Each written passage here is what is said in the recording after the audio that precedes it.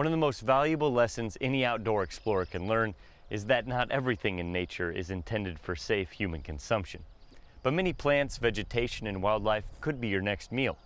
Some Iowans are exploring these newfound culinary adventures. Kathy Dice is passionate about plants, specifically wild edibles, the plants and weeds that you may discover springing up in your backyard, around your garden, or along a nature trail. So this is one of the funnest ones. This is wood sorrel. It grows in everyone's garden. This is in fact considered a noxious weed in Iowa. You can just pick some of it and start eating it as you go along.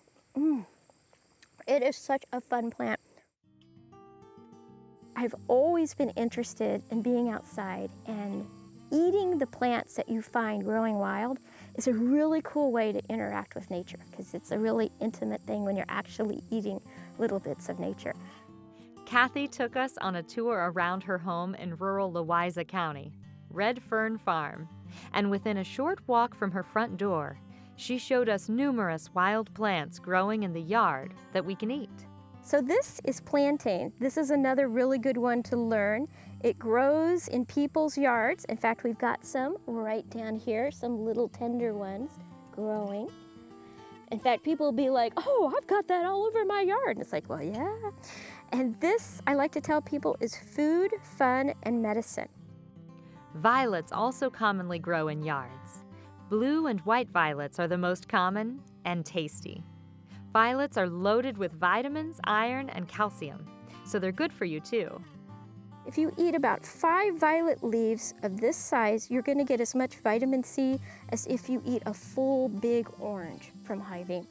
Very, very nutritious and very, very mild tasting. It tastes like lettuce.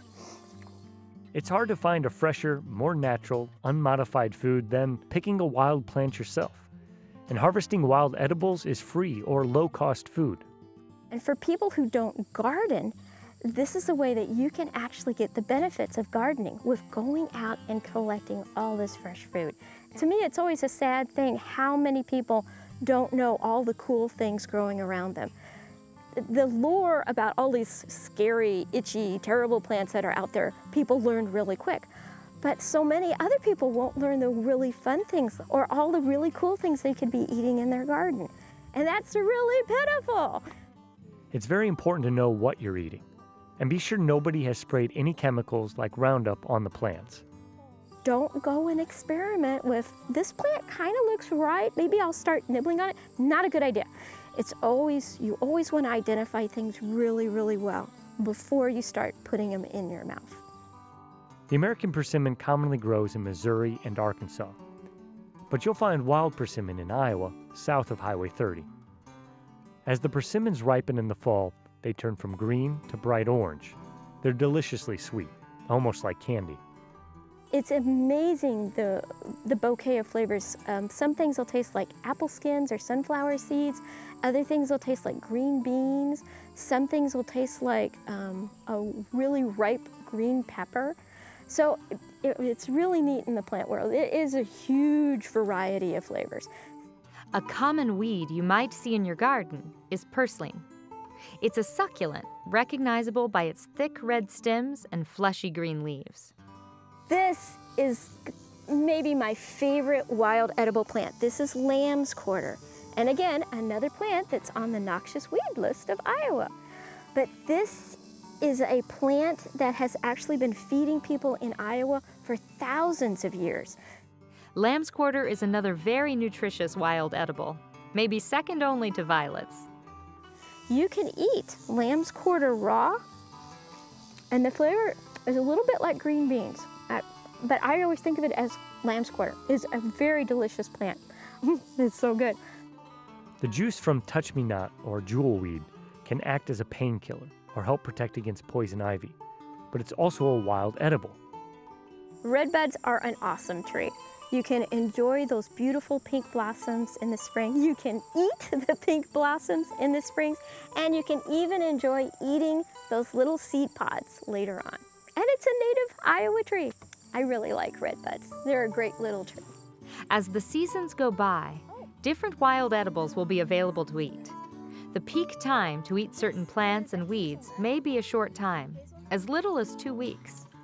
Plants will vary greatly in their flavor. The same kind of plant in the same county will vary greatly in the flavor. It's like with apples. So if you try a plant and you don't like how it tastes, don't give up on it. Try a different plant and even go to a different area and try a different county to try a different plant. Kathy also has elderberry on her farm, a delicious mild berry. Hazelnut shrubs, chestnuts with spiny protective burrs, and pawpaw trees, a fruit tree native to Iowa that grows wild all across the state. They're sometimes called the prairie banana or Iowa banana. We consider it the largest native fruit that you're going to find growing in Iowa. It's also the only fruit in Iowa that is in the tropical families. And when you get a ripe pawpaw and open it up, the overall flavor will be like banana. But our favorite ones have overtones of pineapple and mango in them as well. Common milkweed is something monarch caterpillars love to feed on. But guess what? You can eat it too. When you find a nice clean little leaf like this, you can pick it and go ahead and just start eating on it. And the tender little ones are actually a little sweet. You can eat the young sprouts of milkweed when it first comes out. You can eat the tender young leaves up at the top at any time. You can eat the little seed pods before the seeds inside turn brown. You can even eat the flower blossoms when they're tight and green or when they're almost turning purple. They're really sweet. They're like eating broccoli. Foraging for wild edibles can be a one-time adventure, a fun hobby, or a way of life. There's a cornucopia of tasty treats and healthy vegetation all around you in the Iowa outdoors.